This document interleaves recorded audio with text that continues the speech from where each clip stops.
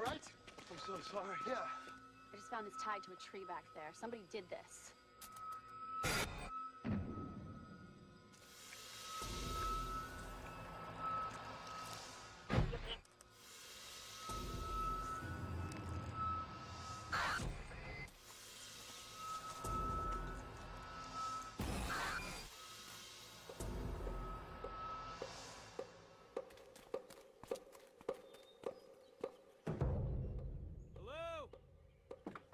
We're looking for a phone.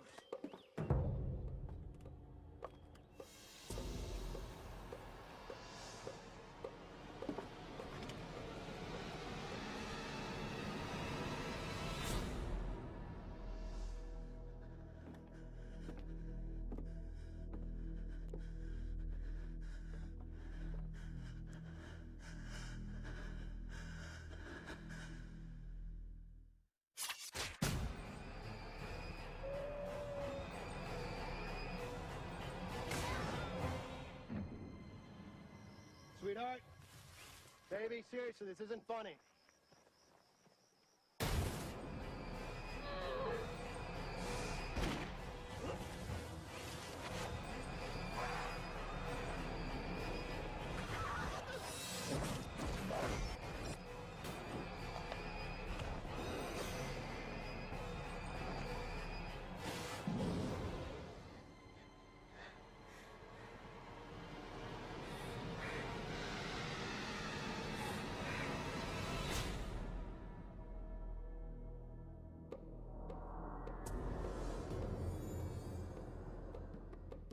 What's up, YouTube? We are back again. My name is Gillis the Kid. I'm here again with my friend Mike. We just got finished watching the movie Wrong Turn, which came out in 2003. I would say around the same time as Texas Chainsaw Massacre. And bear in mind too, this was a request, by the way. Right. So that's why we kind of fast forwarded a little bit in this one, as much as we do our 80s. This was requested, so that's why we moved. Popular request. Yep. Yes, our fans have spoken. Right. Keep it up, folks. Give us some requests, and we'll do the best we can. So definitely. All right.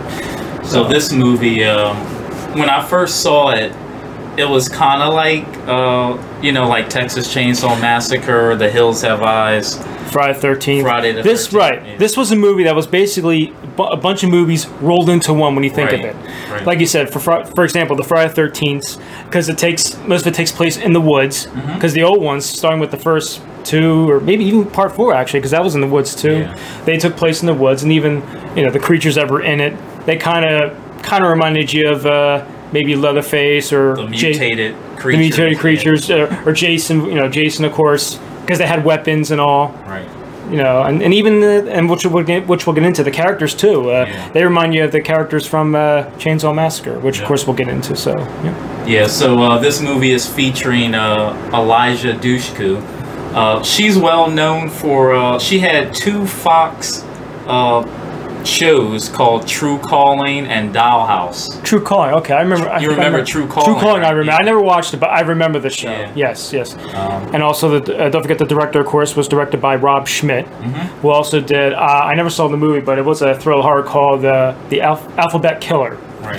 Which has a couple of familiar people in there. It's got Michael Ironside. He was in Total Recall. He played the character of Richter. Excuse me.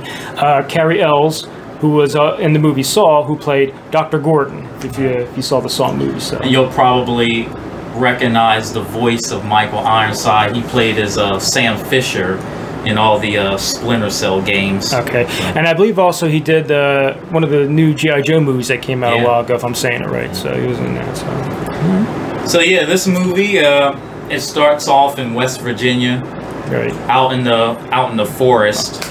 We open up with some rock climbing by a couple. You see them. It was a guy and a girl. They were climbing. They didn't really tell you their names. No, because it was just they were just in the opening.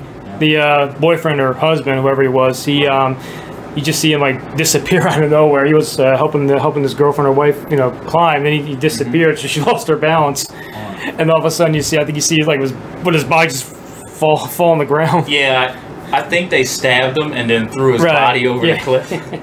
Right. So she was one of the creatures was trying to pull her up. I mean, you didn't see him at the time. You didn't see what they looked like. So then she cut the rope. Right. So she tried to get away. And then she got on. I think it was his rope, if I'm saying it right. Yeah. And then what happened? Well, you would think she was trying to go up the rope, instead of going down. Right. You would think that she would go down. Go down, right? Because the creature's trying to. Because the car was down there too. Right. So like, why would you go up when you know there's danger? Right. You know, there's someone up there.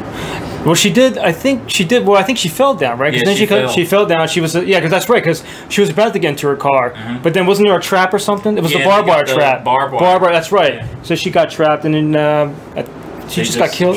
They just drug her. So they drug her. You just assume she didn't make it. You see her. Because you see her die. Not exactly how, and then the credits come on. So, and then that's when we get to the main characters.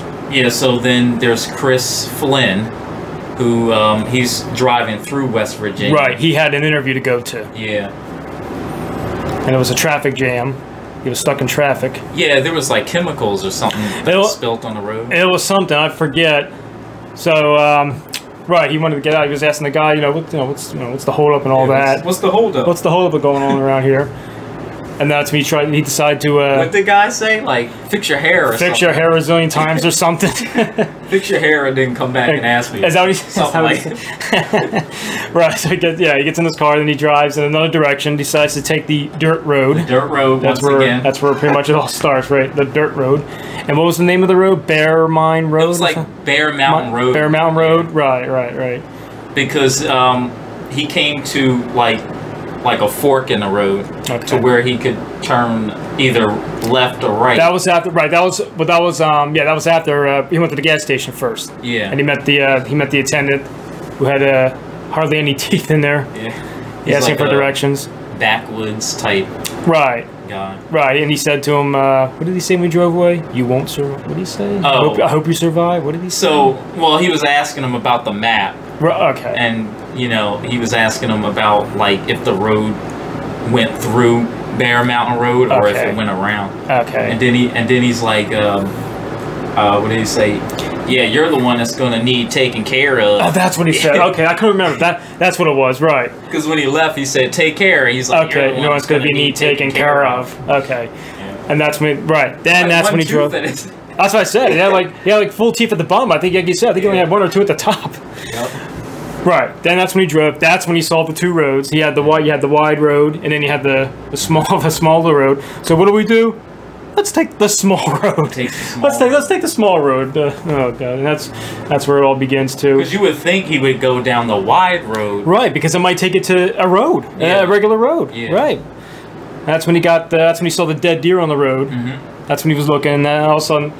Changing the CDs and stuff. Changing the CDs, and then that's when he saw the dead deer, and then when he drove, that's when he saw the other car. Mm-hmm. He crashed he hits the girl's van. Right. All messed up.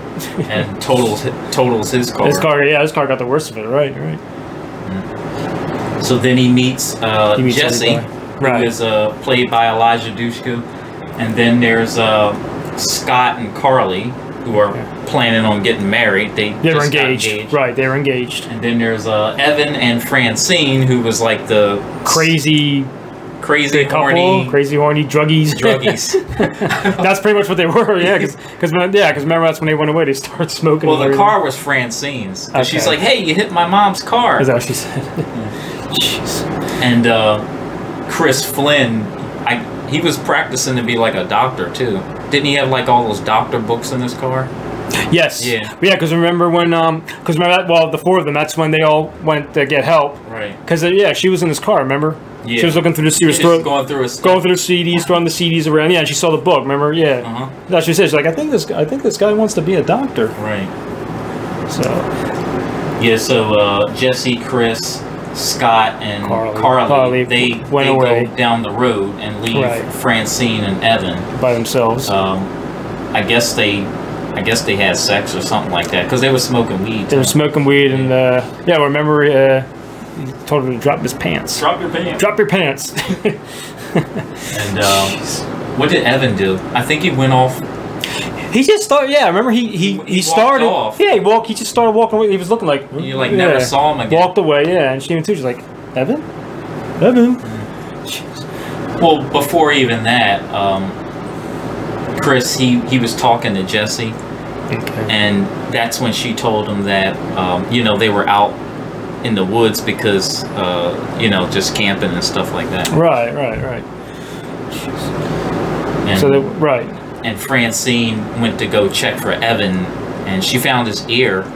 That's right. Found Right. his shoe. That's what she started looking for him. Right. And Yeah. his First was ear. the shoe. Yeah. First was the shoe. Yeah. Yeah. Then she saw right. Then she saw the ear, and then that's when you see one of the creatures get the chain with chain with on the barber. Yeah, around her mouth and her teeth, and then just dragged her away. And then They never made it back to the cars. Like, that was it. No, it was like the last time you saw their cars. Because they got so far to the dead end. Right. To where they just had to walk back. And that's when they saw the, that's when they got to the, I guess, was that like their, was that the gas station? I don't know, it was their headquarters, you know, where they stayed That or was whatever. their house. The house where all the, right, because they had all the cars, there was all cars and stuff. Yeah. And it looked like it was all camping stuff too, because then I think you saw like a cooler on the floor. Right. There was all a bunch of stuff, right. It was just a bunch of junk. Right. So they got to the house and, you know, finally they were debating if they should go in or not. And of course, eventually they did. Chris wanted to go in, he kept knocking on the door. Carly, she had to pee. Right, she had to go to the bathroom. So she had to go to the bathroom. And Chris just wanted a phone.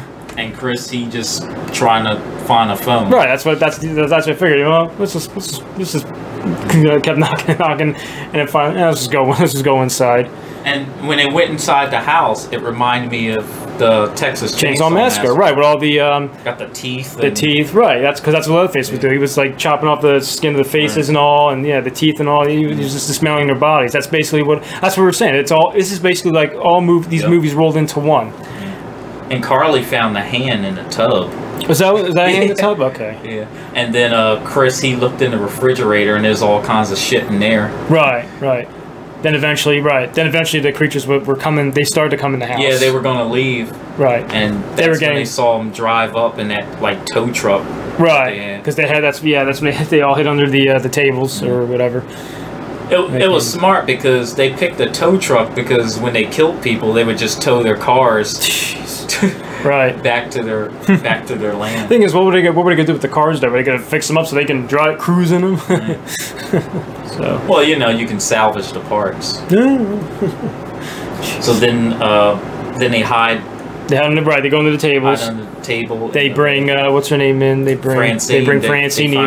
Well, the funny thing is when they put her down, her face is like right in front of them. Remember? Well, yeah, they dropped her on the floor. Yeah, first. she's like right there. And that's when they seen that these people are really crazy. Yeah, they put her on the table and cut her leg. Yeah, they cut her leg off. They chopped her leg off. And then Evan eventually, what did they do with that? So after that, they fell asleep. Right. Well, the one was on the remember he was holding his rifle. Yeah, he's snoring. Like always holding a rifle.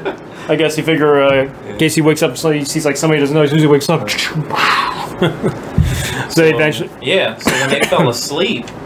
That's when they had the chance to actually escape. Right, they were trying to sneak out, opening the door. Right. Chris was holding the door for them. He was like, "Come on, And then he looks back, and the guy, he's staring right at him. Well, it was when they all came out except Chris. I think as soon as Chris, let go of the door. Yeah, he was holding the door. I think it was holding, but when he let go of it, I think because I don't know if I think it slammed. If I'm saying it right, yeah, that's when he finally woke up. Like, oh. Yeah. So then they ran up the hill. Right.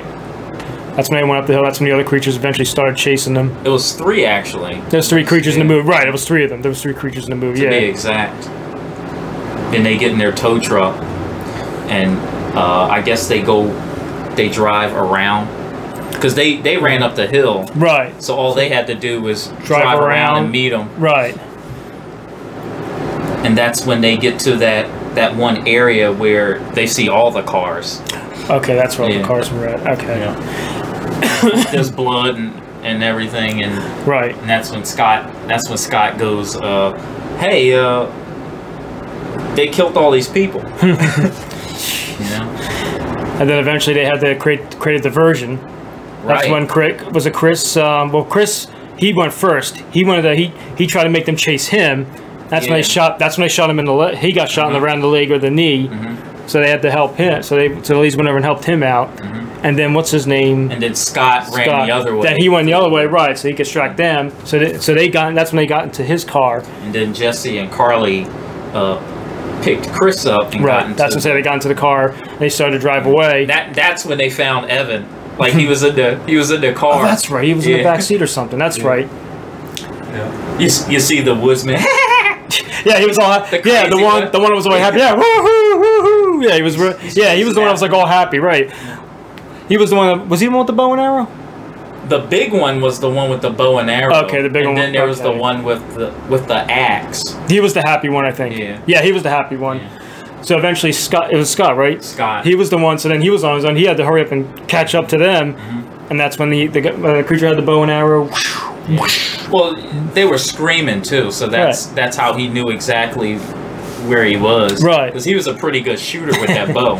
Oh, he missed. He got what was like 3 times in the back. Yeah. I think what happened was the first 2 got like the tip of his back. Yeah. Then I think finally the third one. That's when you see the bullet. Yeah, it comes start pouring. And it comes. Yeah, and you see the piece of the arrow sticking out.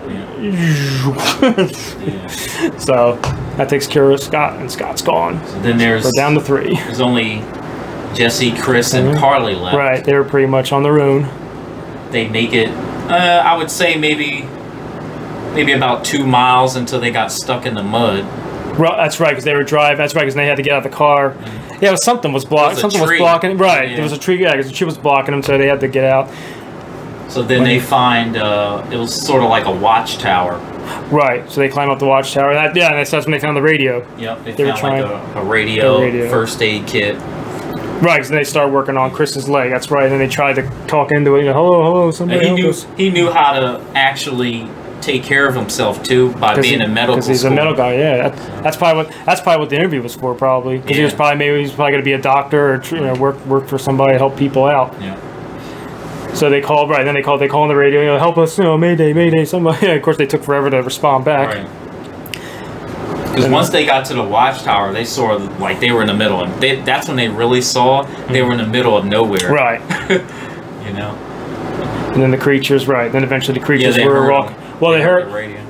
Well, what happened to the? Yeah, because it was like a loud sound. It's like or something like that. Right. That's when they heard it. Yeah, because they passed the tower. That's right. They passed it. So they're walking. That's when they heard the sound. That's when they looked up.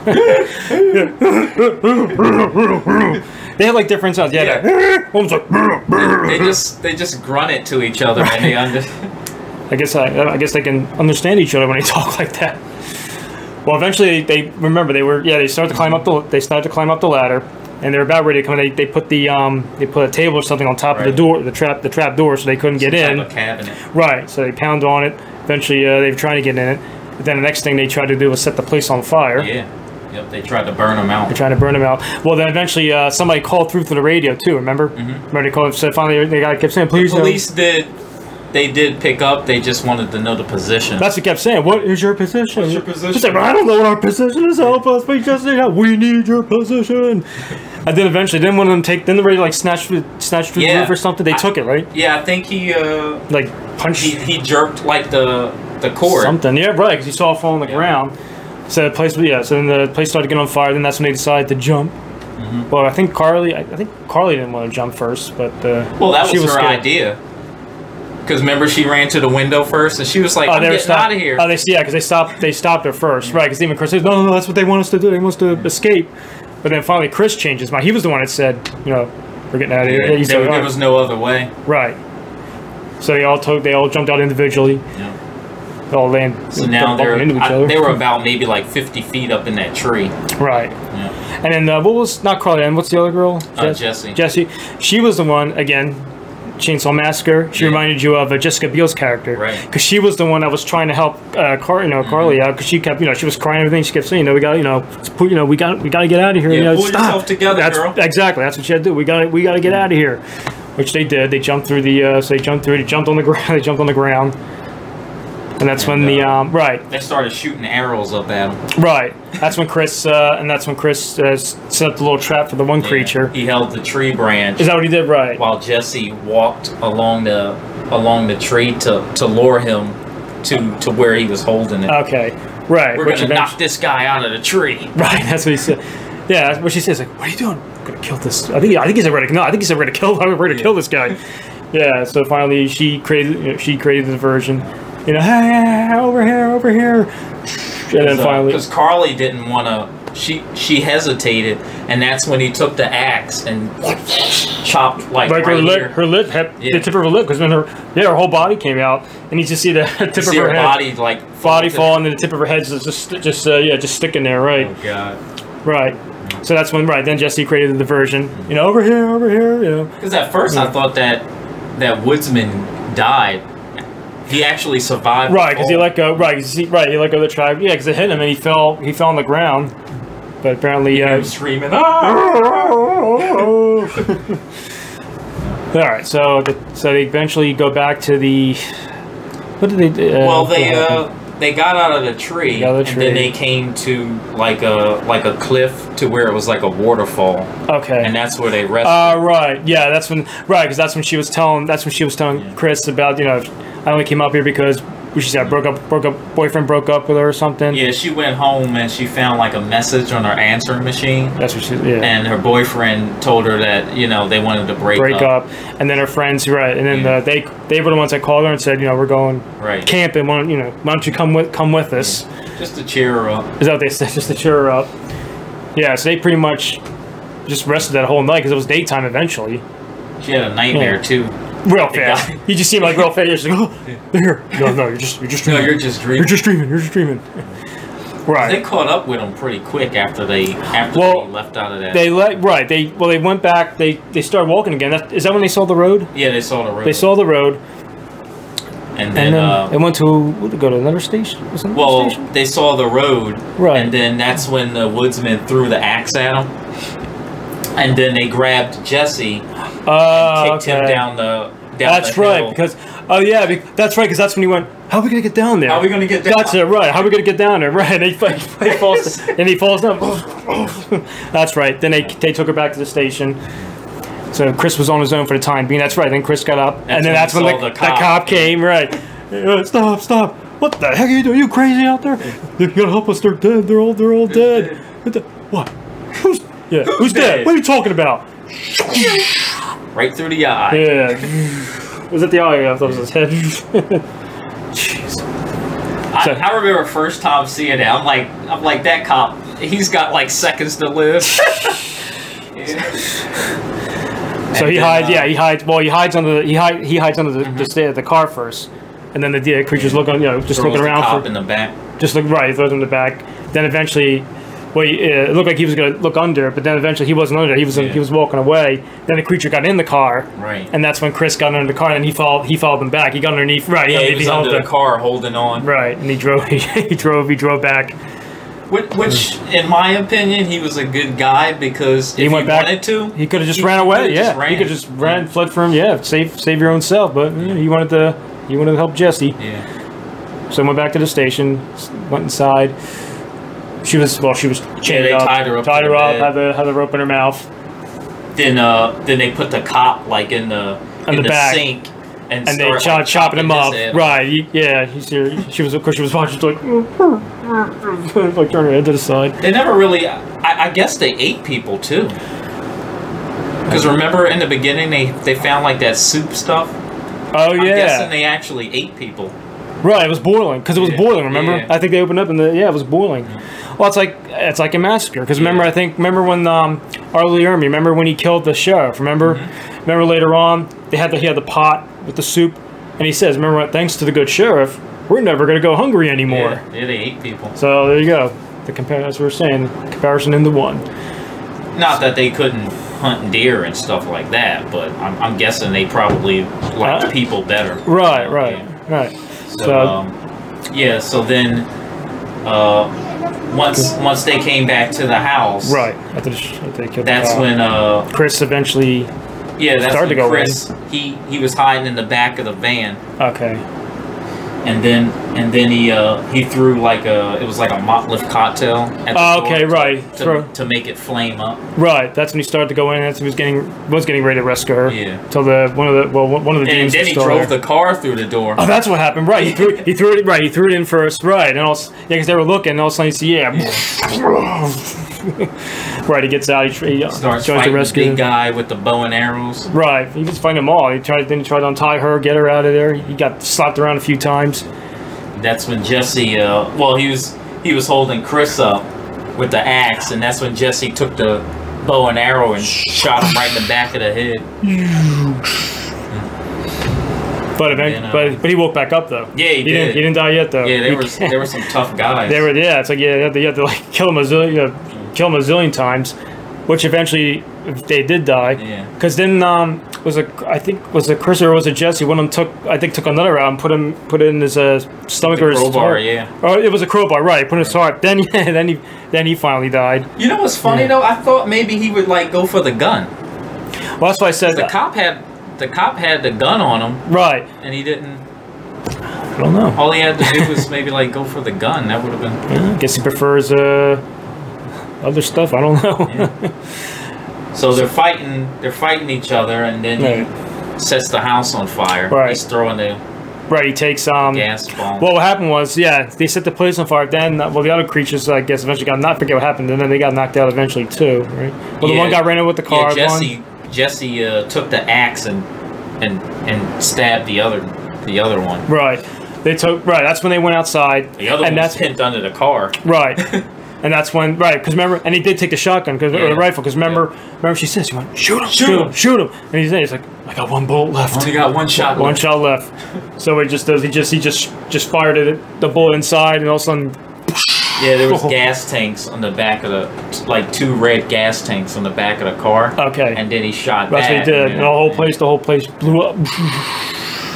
And that was pretty much the end of the Woodsmen's. Right. Yeah. They escaped, and Chris and Jessie got in one of the cars. I think it was the creature's car. Yeah, they drove away. Well, they went back. Well, they went back to that gas station. Mm-hmm. And I remember Chris got out. He saw them. He's limping. He's got the cast on. It's like because the gas attendant thought it was the Woodsmen coming to get gas. Right. Because he ran in and he started hiding. Right. Yeah. Because remember when Chris got out, remember he pulled the map down. Yeah. And then he got in the car, and then when they drove away, what was the first thing he did when they drove away? The sign. Yeah. The sign. Drove over the damn sign. Yeah. And then I think that was it. That was pretty much it. I mean, did they become a couple? What happened afterwards? I would probably say so. So they drove away. Right. They drove away, but then another cop. Remember, the other cop came after the credits. Yeah. Right. He came. He came back over because of the call. I guess so. He came around. That's when he saw the gas station blown up. I guess he was looking for the other police officer. Maybe that's true. Also, yeah, his deputy or whatever. Because this was at night. Night. He came out. Right, because he had the flashlight. You saw the place was burned up on the ground. And then you see the crazy one come up right behind him with the axe. Yeah. So that was the thing. I mean.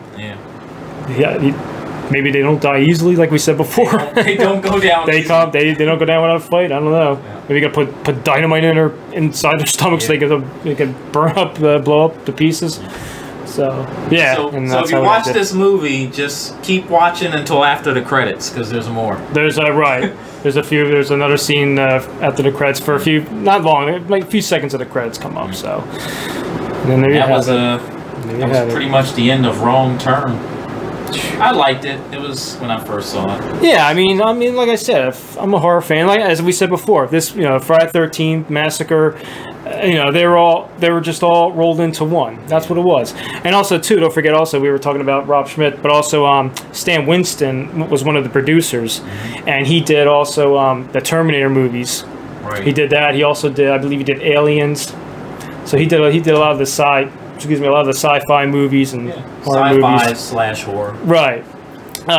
He passed away back in 2008, if I'm saying it right. So he did a lot of stuff in his heyday. So. And believe it or not, there's 6 of these movies. Wow. It goes up to part 6. So. Wow.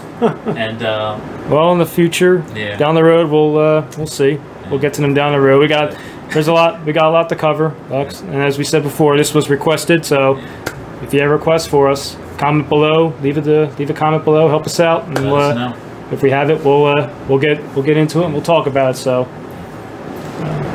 But that's all I have. I believe so. We covered the director, producers. I think we talked about most of the movie itself. I do have to tell you guys, Eliza Dushku is not in the other movies, so this was like a one-time thing for her. Wow. I guess she didn't want to, you know. Maybe after doing this movie, she's not a horror fan movie, and right. maybe she doesn't watch any more horror movies after since she got killed in it. Yeah. But you know, I'll drop all the names and stuff down into the description, so you can check them out, see what other movies they did. But I want to thank you once again. Thank you for having me, Brian. Yeah, we're gonna have some more movies in the future, as always. Don't forget to like and subscribe. It really helps the channel, and we will catch you on the next one.